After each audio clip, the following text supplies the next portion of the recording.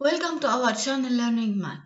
In this video, we're going to learn about all special lines that can be drawn in a triangle: median, height, bisector, and perpendicular bisector. Let's start together. The altitude or height is the perpendicular drawn from the vertex to the line facing it. Well, let's see together how to construct the altitudes in an acute triangle. What's the meaning first of acute triangle? Acute triangle, all its angles are acute angles less than 90 degrees. Let's start by drawing the first height. As you see, we put the set square exactly passing through the vertex of this triangle. From the other side, it should be aligned with the line facing this vertex. So here it should be aligned with this line. We will move the set square so that it will be aligned. As you see now, we can draw our height, the first height.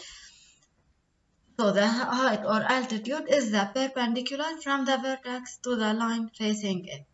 Let's start by the second one. As you see, we want it from this vertex to the line facing it. So the set square from one side should be passing through the vertex, from the other side should be aligned with the side opposite to this vertex. Here we can draw the second height.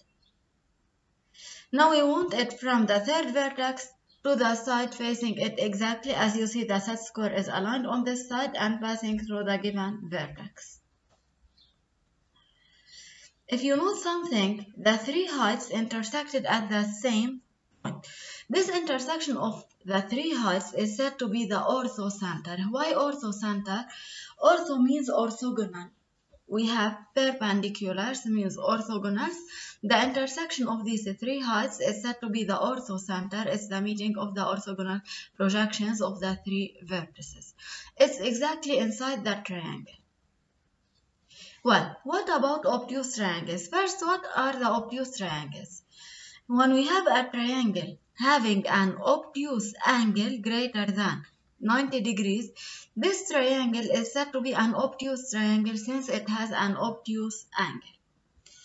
Let's start by drawing the three heights. What should we notice in this triangle? The set square should be exactly aligned with the side facing the vertex. Here we have drawn the first height. What about the second? If you know something, we want the second height. It should be exactly passing through the vertex and aligned with the side facing it. But however we move the set square, it will never be aligned with this side. That's why we should produce the side in order to get the set square aligned with it. We should put the ruler exactly aligned with the side. Now we produce this side in order to draw the second height. If you note here, when we produce this side, the set square can be now aligned with this side. It's from the other side passing through the vertex. Now we can draw our height. As you see, we have drawn the second height. Now we want the third height from this vertex to the side facing it. Here it's aligned, but not with the line facing it. It's aligned with the adjacent side. So we cannot draw our height. What should we make in this case? We should move the set square so that it will be aligned with this side, which is facing the given vertex.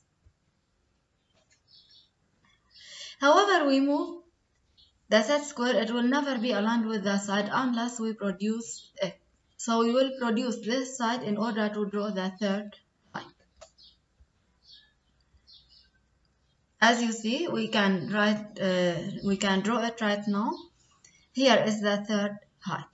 Something very important. So when we have an obtuse triangle which has obtuse angle, in order to draw the heights relative to the sides of this obtuse angle, we should produce these two sides and then draw their relative heights.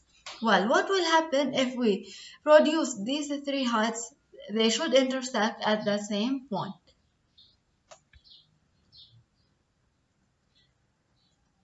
As you see, when we produce these sides, they intersected at the same point. This point is said to be the orthocenter of this triangle. It's exactly outside the obtuse triangle. So the acute triangle has its orthocenter inside, the obtuse triangle has its orthocenter outside. Now let's start by something which is very important. When we have a right triangle, where is its orthocenter located? We have a right triangle here, we have 90 degrees. The two sides are perpendicular to each other. Can't we say that the height relative to the first side is this one? And the height relative to this side is the second one. These are two heights intersecting at the point, so the third height should be passing through the same point. That's why we say the orthocenter of the right triangle is its principal vertex exactly at the 90 degrees. Now let's learn together about the second side in a triangle, the second special line that can be drawn in a triangle is the median. What's the median of a triangle? The median joins the vertex to the midpoint of the side facing it. Median comes from midpoint. So here we should first of all locate the midpoint of the side, then we join this midpoint to the vertex as you see here. This is what we call the median. The three medians in a triangle should intersect at the same point, but first of all let's learn together how to construct the midpoint. Well, if we have a side of length, for example 7.6 centimeter, what should be its half? First, 7.6 centimeter means we have 7 centimeter and 6 millimeter. What's the half of 7 centimeter? Isn't it 3.5 centimeter? What's the half of 6 millimeter? Isn't it 3 millimeter? Well, what's the meaning of 3.5 centimeter? It's 3 centimeter and 5 millimeter. Now we have calculated the half. Look at them. How many centimeters are we having? 3 centimeter. And how many millimeters? If we add them, 5 plus 3 will give us 8 millimeter. So the half of 7.6 centimeter will be 3 centimeter and 8 millimeter. We say it's 7.8 centimeter. Another method to calculate or to locate the midpoint using ruler and compass. As you see here, if we have a side, we want to locate its midpoint. We should open the compass more than half this side. We put the needle at the first extremity, then we will put it at the other extremity. Here we are going to draw the first arc that is produced on both sides. Now we are going to put the needle on the second extremity and draw the other arc. As you see, these two arcs are intersecting. Here, if we join them, we will get the perpendicular bisector. We don't need to join them. We just put the ruler to locate their intersection with the side, which will be its midpoint. Here, as you see, we're going to locate the midpoint of this side. We just mark the intersection with the side to locate its midpoint. Well, as you see here, we have a triangle. We have located the three midpoints of its sides. Now we're going to draw its three medians. Sure, we join the vertex to the midpoint of the side facing it. Let's start together. Here we have drawn the first median, the second one, and the third median. The three medians here intersected at the same point, which is said to be the centroid or center of gravity for this triangle. Here something which is very important, the perpendicular bisectors of the sides of a triangle will intersect at its circumcenter. If you want to understand it more, you can watch the video. I will put its link in the description below about constructing circles circumscribed about triangles. Here I will view it quickly. We draw the perpendicular bisector for each of the three sides of this triangle. These three perpendicular bisectors will intersect at the point which is said to be the circumcenter of the triangle. It's the center of the circle that is exactly circumscribed about this triangle.